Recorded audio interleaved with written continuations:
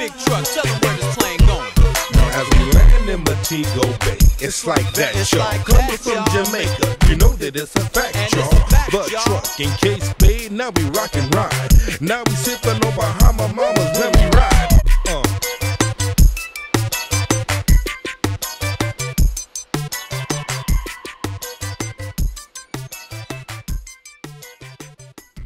It's gonna get the man.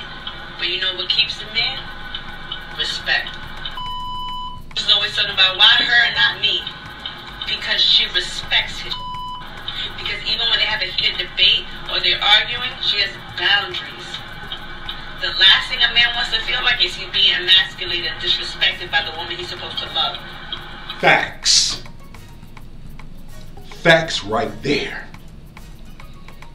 Shout out to the sister. I Sippy Sip. That's what we're talking about. Respect. Setting boundaries. Kings, if you don't get anything, get this. Men, start setting boundaries. When you start setting those boundaries, you change the dynamics of the game. You are no longer playing Russian roulette with your life. Because now you're setting those boundaries. Either that woman's going to stay in her lane, or you leave, or you walk. If you think you're lonely now, wait until tonight, girl. I'll be long gone. You will look for me and other men, but won't find me. It's a cold day. Kings, start setting boundaries. Know how much to take and how much not to take. My mind has already been made. I will no longer date a woman that is broken, have issues with her past, or struggling. Never. I learned my lesson. And men, I hope you learn yours.